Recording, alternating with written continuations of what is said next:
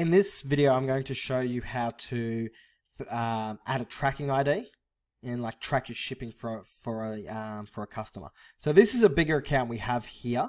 I'm just going to show you a couple of things with this here. So this is what an active one looks like. So let's say on the 24th of December, we done $1,700 in sales.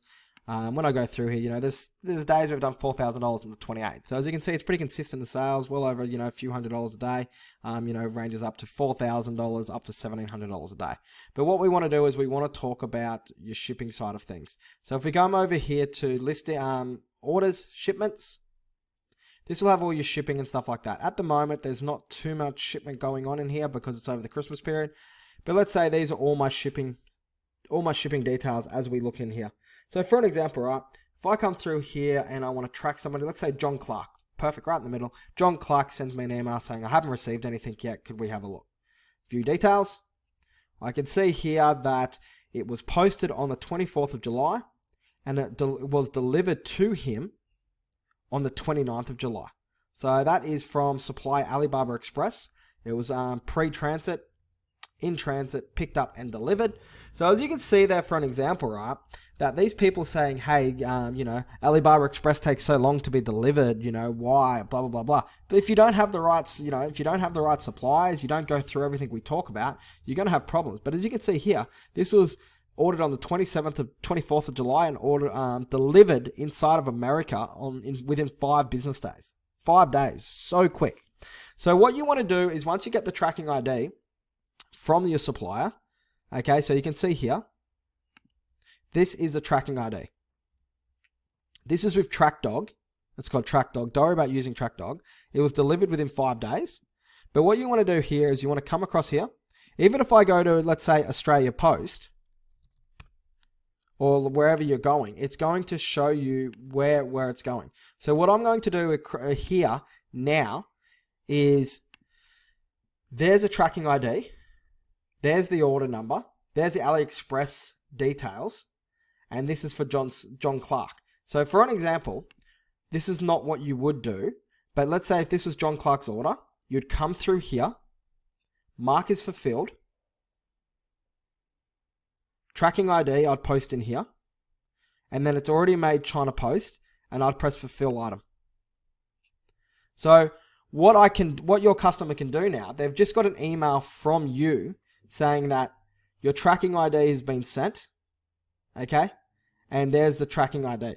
So for an example, your customer will receive a tracking ID so they can click on, you know, track China Post, okay?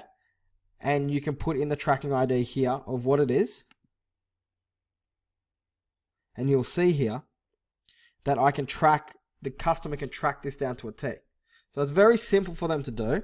It's very easy for them to do, but the main thing about it is it's tracked, it's ready to go for your customer, and they will have tracking, and you can always come back to your supplier. So you can see here that I can look at all my tracking IDs.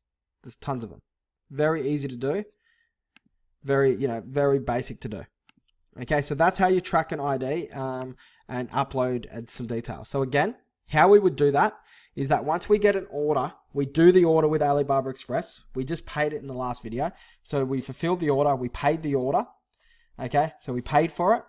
Now let's say the tracking ID has come back to us and said, hey, the tracking ID is available now. It will automatically do this for you, but if you want to update it before it does it, you know, with every 2 hours, it might take 24 hours to 48 hours to get the tracking number from Alibaba Express. Find the order. Come into, let's say John Clark for an example. View the details. Take the tracking ID from here. Copy it. And then literally come back to your order here to Shopify. Press mark as fulfilled. Paste it into there. Keep in mind, guys, keep in mind, if you are doing an order, let's say for Australia here, we can track this with Australian Post. So if I go to Google, instead of coming up China Post, Australia Post tracking, I can track a Chinese post like tracking ID through Australia Post. This one is an old one. It might not work. See? It says it's your delivery. It's pending. But the main thing is, it's international tracking ID. They can track it on the Australian Post app. So what I would do here, instead of when I put it in here, I'd put that tracking ID instead of Australia for showing Chinese post. I'm going to do Australia post. Fulfill item. Once I press fulfill item, what will happen? I'm just going to pause this really. So what will happen now is that they can track that with Australia Post, and it's going to go to the Australia Post tracking, and it's going to give all the tracking ID with all the information, saying that it's on the way and stuff like that. Okay, that's how you track with an order from your supplier directly to your customer. Very easy to do, and then you can always view the details on if it's been delivered or not. So you can always come back into your orders, shipments, come into here, and then you can have a look at all your shipments. Okay, so you can go to dates, you can have a look, custom, all that type of stuff. But you can come through here and you can check all of your shipping IDs, and you can always come back and actually go in and have a look at your tracking IDs at all stages through here. Again, tracking ID numbers there. Go into Shopify, find the order ID, find it, click fulfill or more, edit tracking, come through here, add the tracking number, put Australia Post, send notification email to customer, save. It will get an email from the phishing store. Hi Dylan, your package is on the way. Here's your tracking ID attached for your tracking information. Thank you. Bam. The good thing is now your customer's not going to email you, hey, where's the tracking ID? Where's the tracking ID? Or, you know, blah, blah, blah, blah. It's all done. And then you can even come back through here and have a look at the tracking.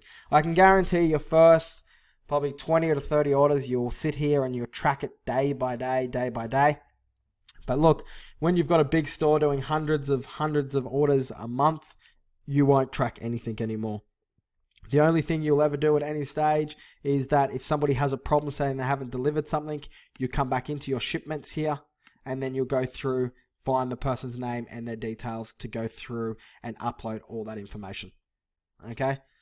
Alright guys, that is all the information for how to upload a tracking ID through ShopMaster. The next video, press save and connect. Bye.